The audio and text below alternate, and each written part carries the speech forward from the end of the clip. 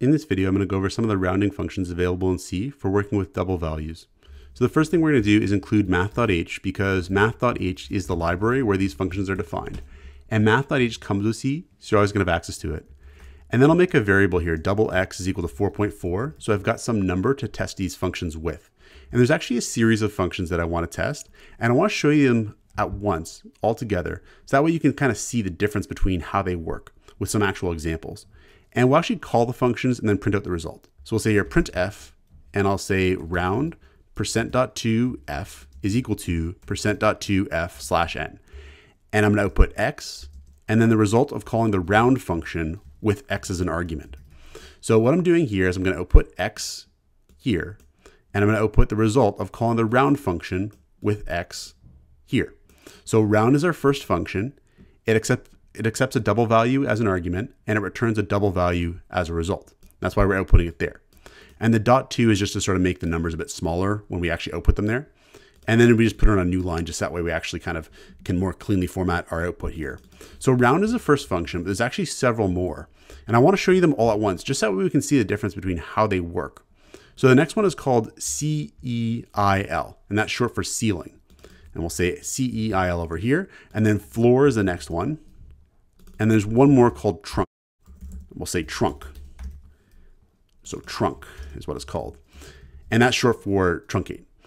And let's actually test out how these functions work by just calling them with different numbers and explaining how it works. So we'll save that. We'll do a recompilation over here, and then we'll run it.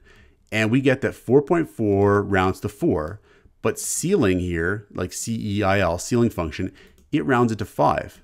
Floor rounds it to 4, and trunc rounds it to 4.00 as well. So what's going on here? Why are they behaving different? So there's different ways of rounding numbers. And the round function works most closely to how you were likely taught how to round numbers in a mathematics course, say when you were a child in school or whatever, where round is going to look at this fractional portion of the number here. And if it's 0.5 or higher, we're going to say that it rounds away from 0. So if it's 0.5 or higher, it's going to round away from 0 to the next integer. So in this case here, it is not 0.5 or higher. So instead of rounding away from 0 to the next, integer, it rounds towards 0 in that case to the next integer, which is going to be 4. So we get 4 over here. If this was, say, 4.5 though, and we did a compilation and we ran it, we get 5. And that's because for 0.5 or higher, round is going to round away from 0 to the next integer, which is going to be 5 in this case. Now, ceiling and floor, these actually work in a bit of a simpler kind of a way, in the sense that ceiling here, no matter what this decimal is, it's going to round to the next highest integer value. So this could be like 0.1, and ceiling will still round it to 5. So if we do recompilation, run it, ceiling still rounds it to 5.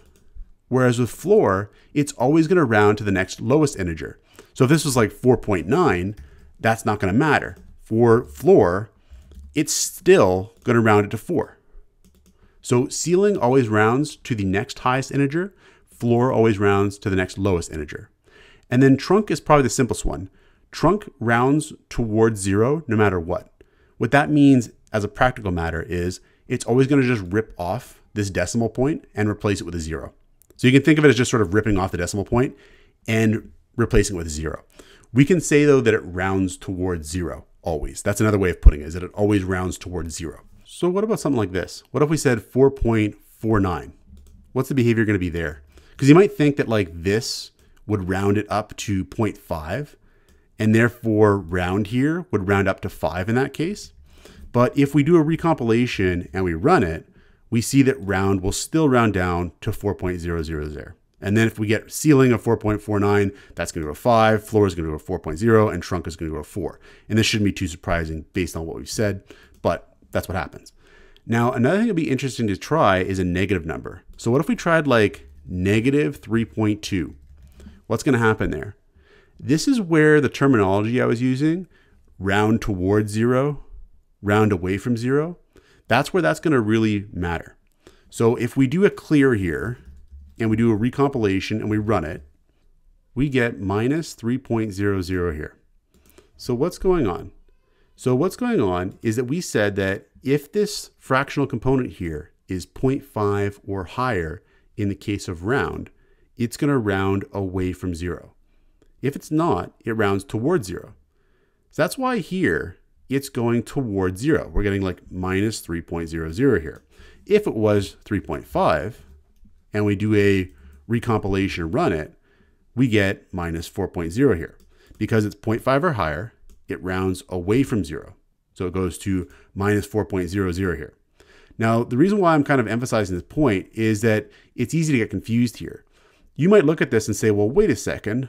Round, when it's 0.5 in this case, is rounding to a lower number. It's rounding to minus 4.00, which is a lower number than minus 3.0. But that's not what it does, right? That's why I said it rounds away from 0 if it's 0.5 or higher. It's rounding away from 0, and it's going to minus 4.00 here. Now, ceiling and floor, what's happening here in the case of ceiling is interesting.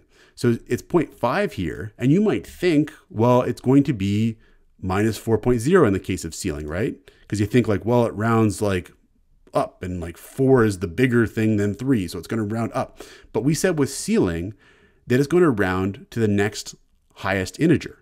And in this case here, the next highest integer is minus 3.00, right? Because minus 3.0 is going to be higher than minus 4.0, right? And same with floor. Floor here is rounding to the next lowest integer, which in this case is going to be minus 4.0. And the reason why this could be confusing is if we had 3.5 here and we do a recompilation and we run it, in that case, ceiling goes to 4.0 and floor goes to 3.0. And that makes sense though, because in this case of a positive number, the next highest integer for ceiling is going to be 4. And the next lowest integer for floor is going to be 3.0, right? So it actually does make sense. It does make sense if you think about it in that way, that, you know, ceiling rounds up to the next highest integer, floor rounds down to the next lowest integer. And then trunc is, again, I think the simplest one because trunc just rips off the decimal value here. We could say that it rounds towards 0. That'd be the other way of putting it here. And so in the case of like 3.5, it's going to be 3.0. When we had negative 3.5, it was negative 3.0 there. And these rounding functions all just have these different behaviors because sometimes when we're writing programs, we want these different behaviors. But if we're going to write programs, we should be aware of these differences, just that way we know what to expect. Check out portfoliocourses.com, where we'll help you build a portfolio that will impress employers, including courses to help you develop C programming projects.